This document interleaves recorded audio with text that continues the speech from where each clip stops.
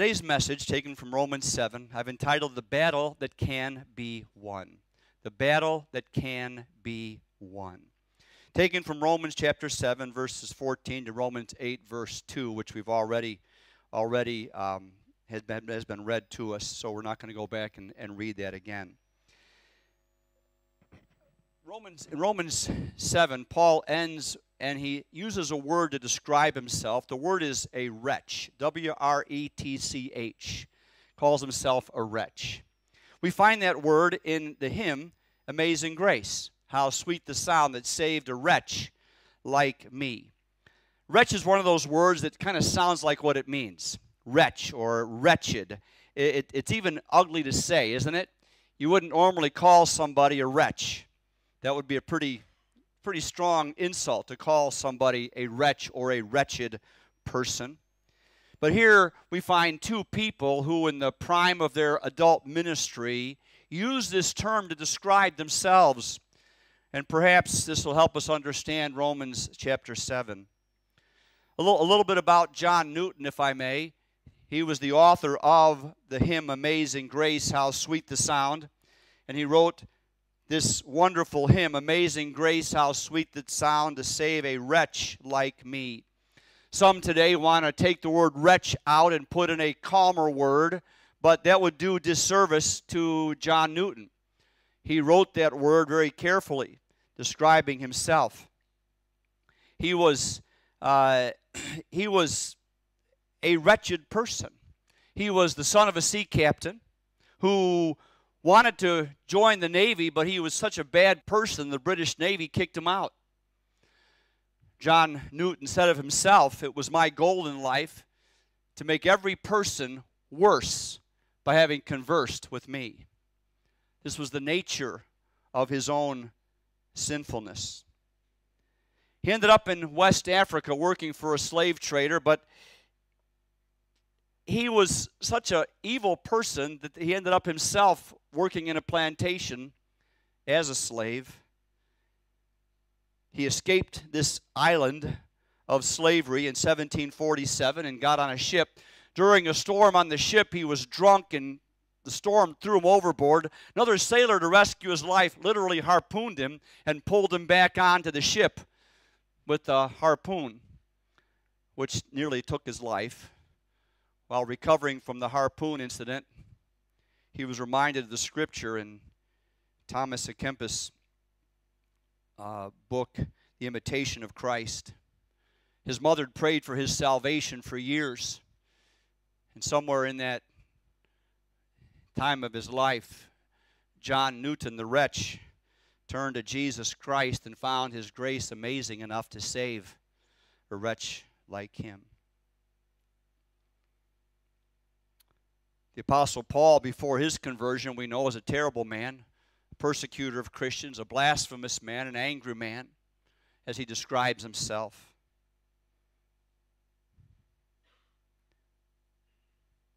Somehow, both of these men, as adult Christians, spoke of their own personal wretchedness.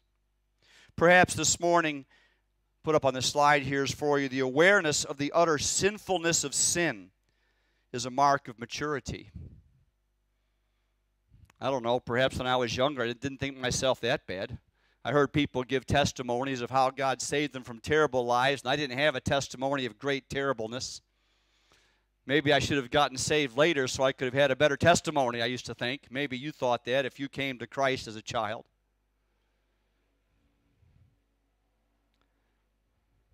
But the older I've become in my faith, the more mature I've become in my understanding of salvation, I've realized what a great sinner I both was and could have been, and still struggle with sin in my life.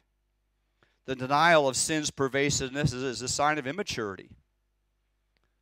Someone who thinks they aren't that bad of a sinner doesn't understand sin. Sin is pervasive. Sin is a poison that affects everything it touches. A pure glass of water with one dot, one drip of poison in it, you wouldn't drink it because the poison pervades the entire glass. Thus is the nature of sin. It poisons everything it touches. Romans 7, I think, is a wake-up call to those of us who think the Christian life is just all sweetness and light. What a great thing it is to be a Christian, and it's just a nice, easy road. Apparently, Paul and John Newton didn't think so. Apparently, they both struggled with sin throughout their life. Sometimes what I do and what I want to do is a tension. I know what I want to do, but I don't do what I want to do. There's a tension between the two, a wrestling with sin. One day the conflict will be over, but for now, we need a moment-by-moment rescue by the Lord Jesus Christ. I think Paul wrote this chapter to prove the law cannot rescue us. We saw that last Sunday. The law cannot rescue anybody. Then he continues to remind us that only through Christ are we rescued. In Romans chapter 7, the law is mentioned 35 times. The Spirit's only mentioned once. Romans 8 refers to the Holy Spirit more than 20 times, and the law only 4 times. Some people think that Romans 7 is Paul before he was a Christian. Romans 8 is Paul after he was a Christian, because in Romans 7 he's trying to keep the law. In Romans 8 he's free from the law. I've taught that. Then there are those that think that Romans 7 is a mature Paul struggling with sin, and acknowledging, letting us know that in spite of this struggle, it's the Spirit, the Holy Spirit of God in us. It's the person of Christ that makes the difference in this battle. However you want to view Romans 7, either Paul pre-conversion or post-conversion, the message of these verses applies to us today. We're going to walk through Romans 7:14 to chapter 8, verse 2. My own opinion is that the chapter division of Romans 7 and Romans 8 is the worst chapter division in the whole Bible. It wasn't written that way. It was put there later so we can find our place in the Bible. But what a terrible place for a chapter division. We'll see that. So we're going to go all the way from chapter 7, verse 14 into chapter 8 and verse 2. And we're going to look at 7 points here, walking through the passage together. What I want you to understand is the Christian life is a struggle. It is a battle, but it's a battle that can be won. Many of us here struggle with sin, if not all of us. Some chapters of our life are a greater struggle than other chapters of our life. We're not alone in this struggle, but it's a battle that can be won. We see in Verse 14, first of all, we often do what we hate. We do what we hate. Notice Paul's words. For we know that the law is spiritual, but I am of the flesh, sold under sin. For I do not understand my own actions. For I do not do what I want, but I do the very thing I hate. We often do what we hate. The problem is not that the demands of the law are too great, but that our human nature is too weak. The power of sin in our life is too great. The power of sin is often too pervasive and too perverse. It seems sometimes no matter how well-intentioned we are, we still fail to maintain the full demands of the law. We recognize this. We know what the law says. We know what Jesus taught about the law. Jesus didn't abolish the law, he raised it. You say you shouldn't commit adultery. I say to you, don't lust after a woman. You've committed it in your heart. He didn't abolish it, he raised it.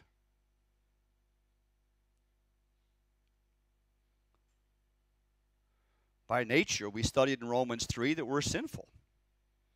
In and of ourselves, we can't do anything good. Even the good we do sometimes is motivated for our own benefit.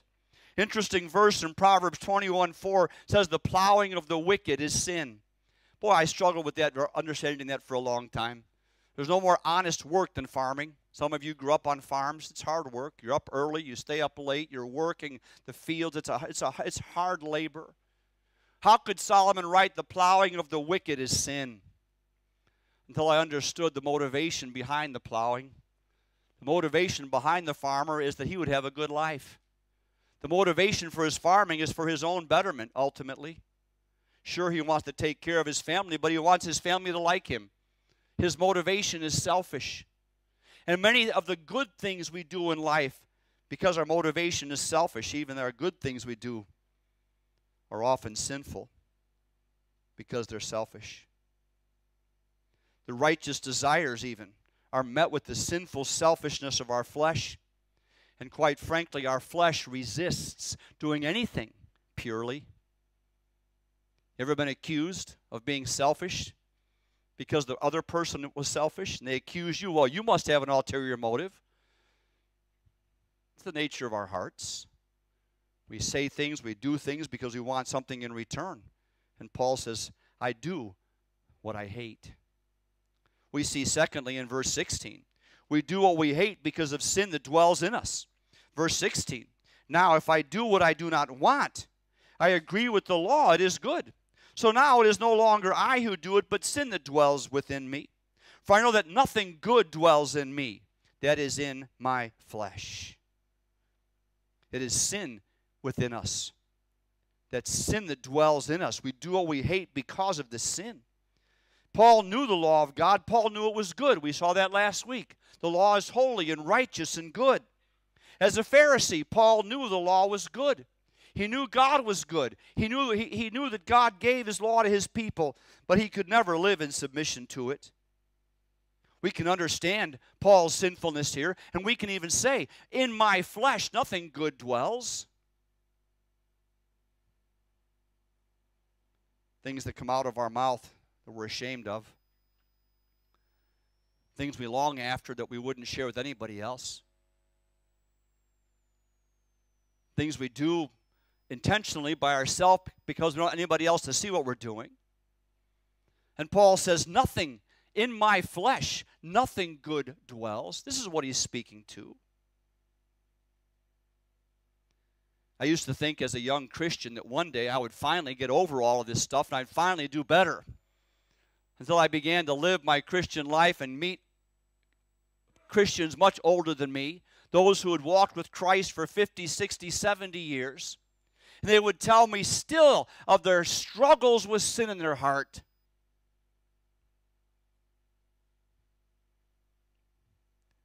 Within us, nothing good dwells. Throughout our life, the flesh is our enemy. Selfish, self-willed. We're critical.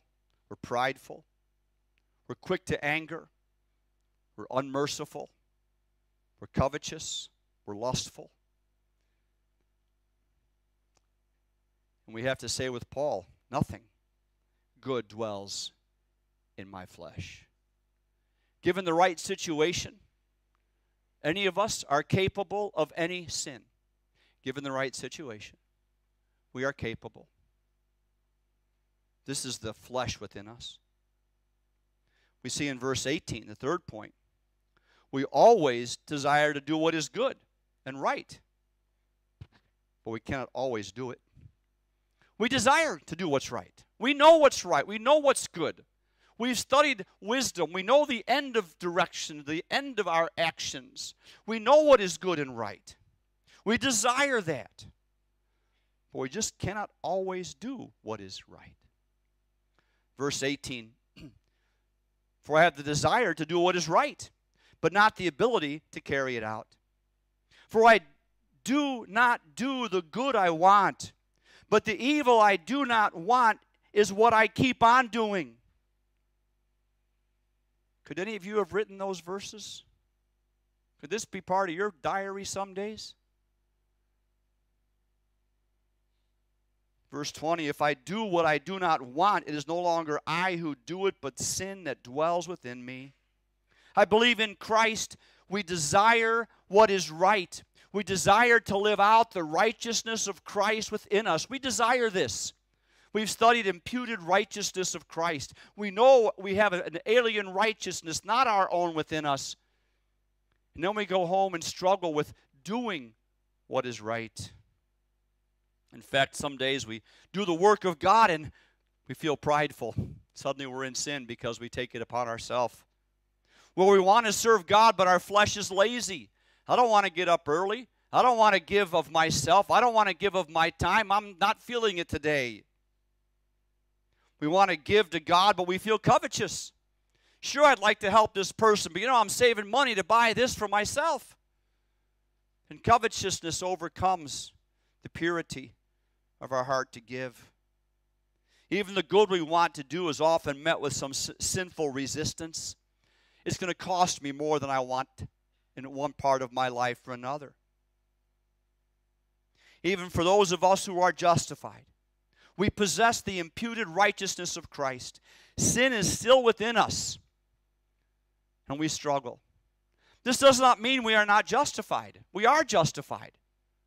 But there's a battle of our sinful human desires.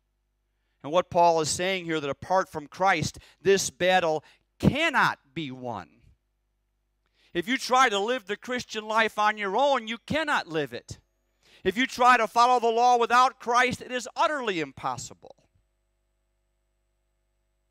Only in Christ is it a battle that can be won. Think with me about the Apostle Peter for a moment.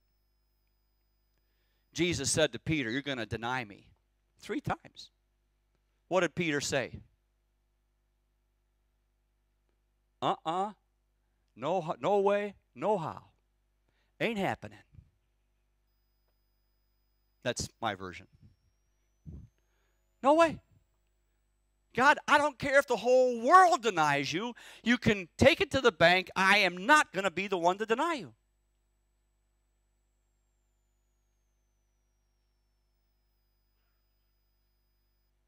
How like Peter are we? Good intention. Solid intention. But the moment our faith is attacked, terrible things come out of our mouths. Incredible doubts we thought could never exist within us surface. All of us have doubted God as His children, as followers of Him. God, why would you do this to me? Just give me back what I had. I want normal. I don't want the new normal. I want the old normal. And you can fix it. Just fix it. Our faith is cracked, sometimes shattered, and that which we thought we would never do, we find ourselves saying. The 4th point in verse 21 is there is a law of sin still in us. Now, this is a point that some would say is debatable, but just hear me out. Verse 21, "So I find it to be a law, that when I want to do right, evil lies close at hand. For I delight in the law of God in my inner being, but I see in my members another law, waging war against the law of my mind, and making me captive to the law of sin that dwells in my members." Before we were justified, before we had the imputed righteousness of Christ within us, we did not have any delight in God's law. We didn't care at all for the things of God. Church meant nothing. Christian music meant nothing. Christian involvement meant nothing to us. There was no spiritual desire. But now in Christ, we are aware of the law of the Spirit of life in us. And we know we do battle against the law of sin and death. And the law of sin still wants to make us prisoners, does it not? I often get asked the question, "Pastor, what about a person who gets saved but then goes off into sin and they die? Are they still going to heaven?" Well, based on justification, absolutely, they're still saved. But the truth of the matter is, we struggle because sin still wants to control us. We have the victor in us. But in those moments of weakness, sin wants to control us.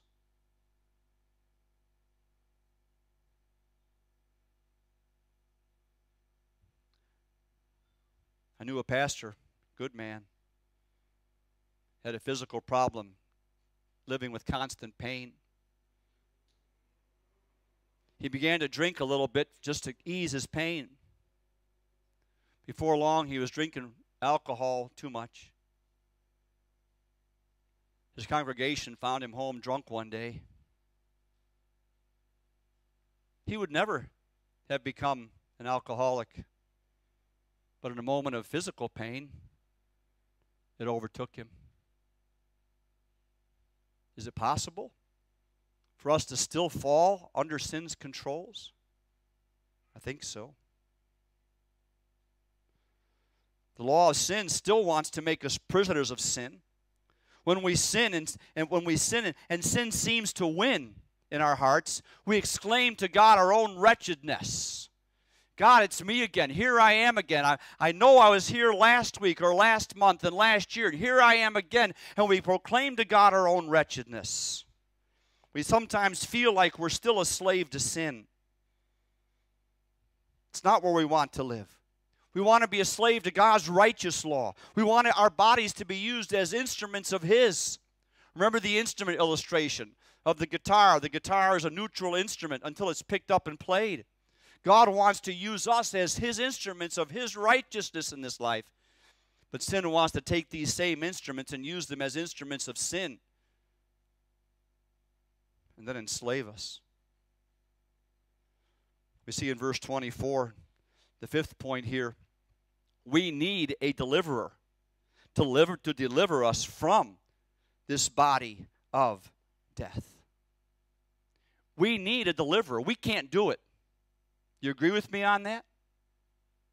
How many of you have made lists of things you were never going to do again only to find yourself doing them?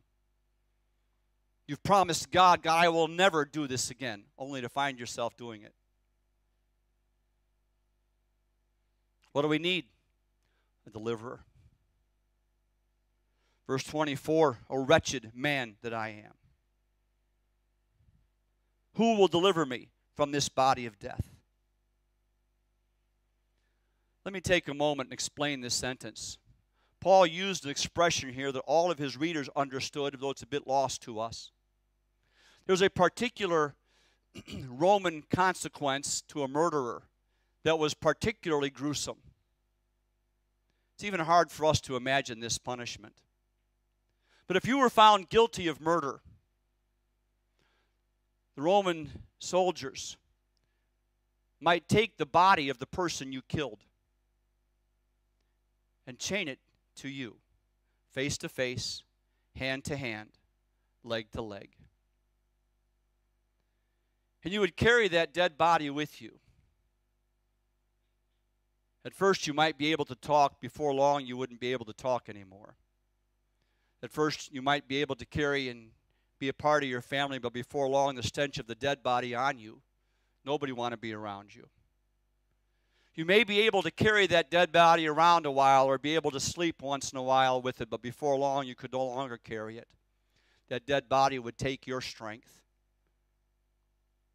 As that dead body decayed, it would begin to decay your skin. As you inhaled the fumes of death into your body, before long, your lungs would be overtaken by that breath of death and take your life. As Paul wrote this, he said, who can deliver me from this flesh, this body of death attached to me? Isn't that a graphic picture? Think about your old flesh strapped to you. The old flesh that still wants to sin, that still is controlled and consumed by sin. Think about that body of death still strapped to you, dragging you down, taking you away from people that you love, taking away your strength, and ultimately killing your very spiritual life. Paul says, who can deliver me from the body of this death? Then he proclaims a wonderful statement, doesn't he? Thanks be to God through Jesus Christ our Lord. So then, I myself serve the law of God with my mind, but with my flesh I serve the law of sin. Paul says, I do not live attached to that body. Now in my mind, in my heart, I am living for the Lord Jesus Christ.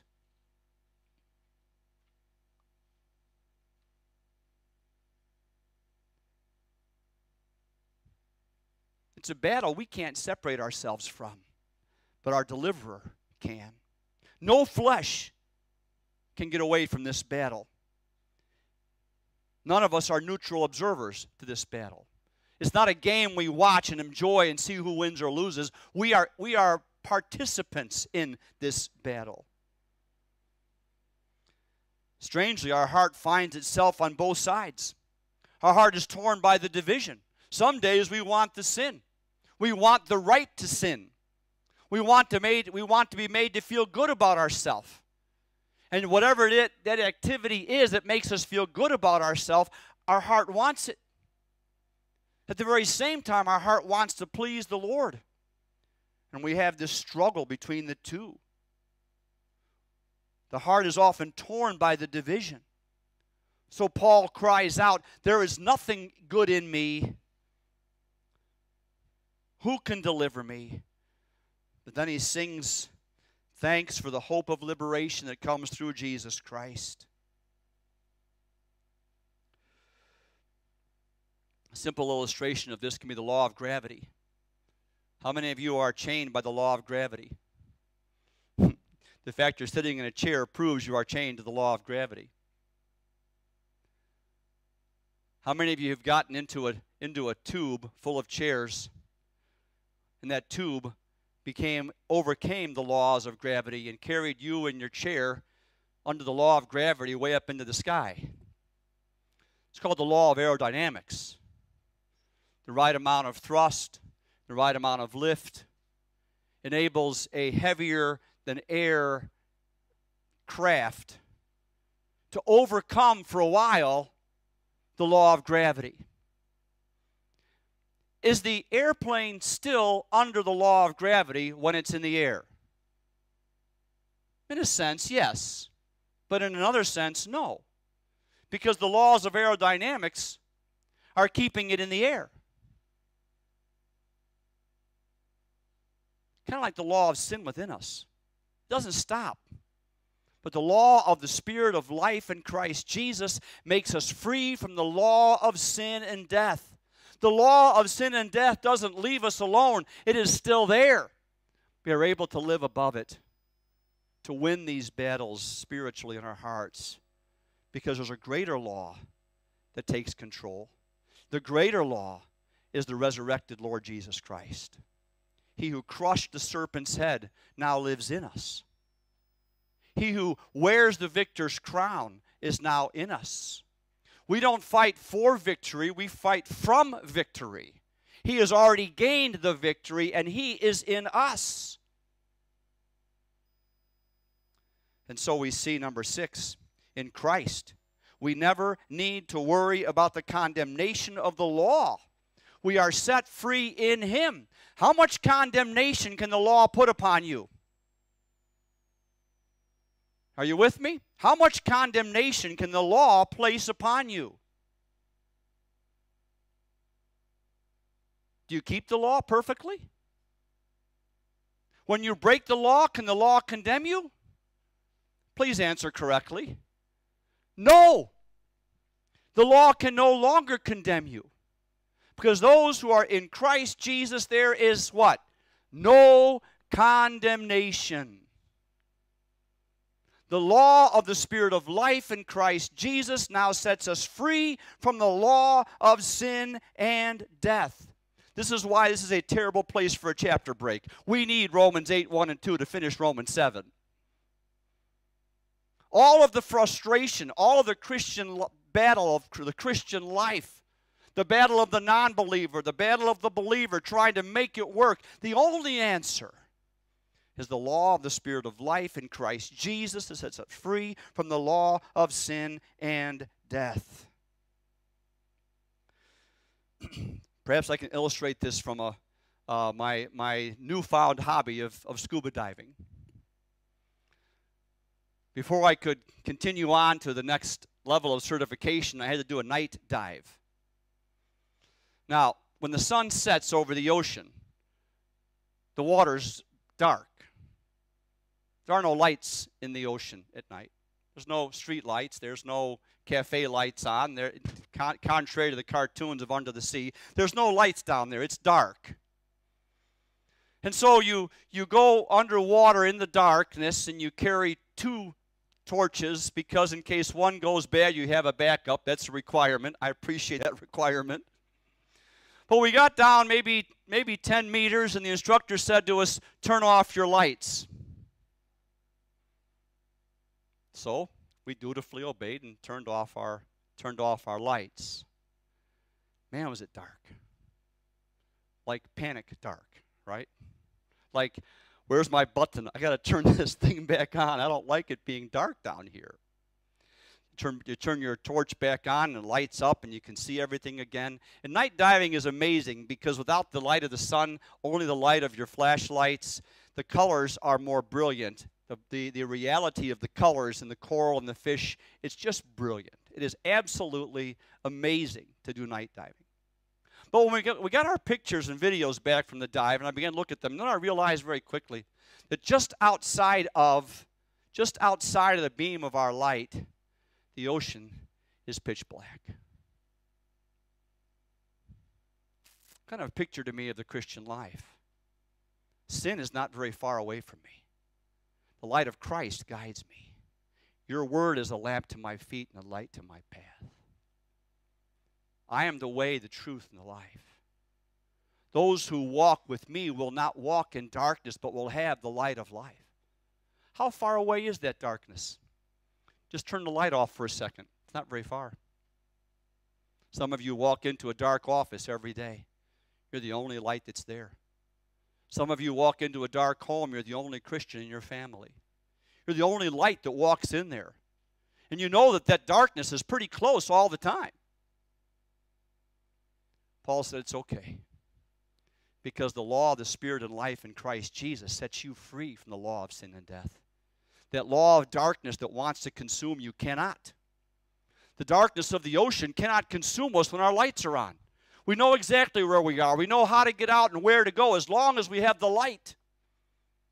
As long as we have Christ. We are able to win the battle of this world. Finally, number 7, while living in this life, the power of the Holy Spirit in us enables us to overcome, to live above the law of sin that plagues us. Remember we said Romans 7 was a chapter on sanctification. Sanctification is growing in holiness, growing in life change.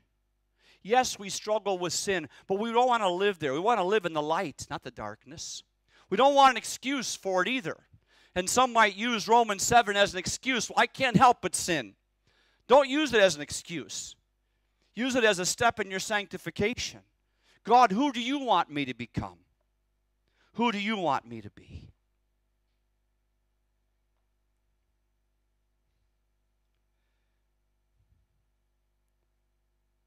Let's go to the next slide. Christ is in us. We can live above the law of sin as we live in the Spirit and in the Word, worshiping the Father. This is a battle that can be won. Brothers and sisters, we need God the Father, God the Son, and God the Holy Spirit. We need the Word of God to be consumed into our hearts and minds. We need the Spirit of God to take the Word of God and confirm its truths to our minds. So that when we face the darkness of this world, when we face the temptations of our flesh, we have an anchor. We have a truth source. We have a light source that never goes out. We have a place to go to gain that victory. Not because we're feeling like a good day, but because we're standing on truth that doesn't change. Our feet were in the miry clay, but He has taken us and set our feet upon a rock. He has given us a new way to walk. He has put a new song in our mouth, even praise to our God.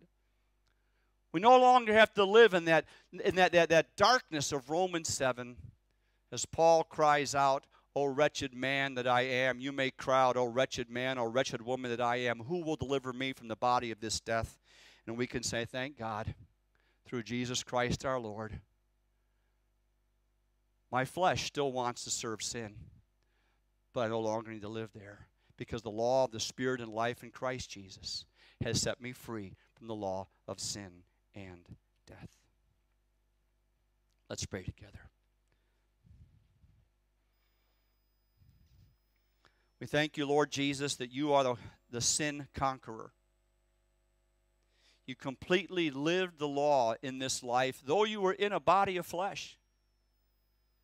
You overcame every temptation. And now you make intercession for us.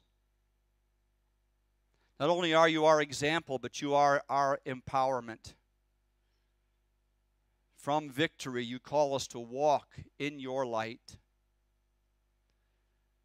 And Father, while we struggle, as Paul did, as John Newton did, as we often recognize our own wretchedness, we are so thankful that you have saved us from that condition.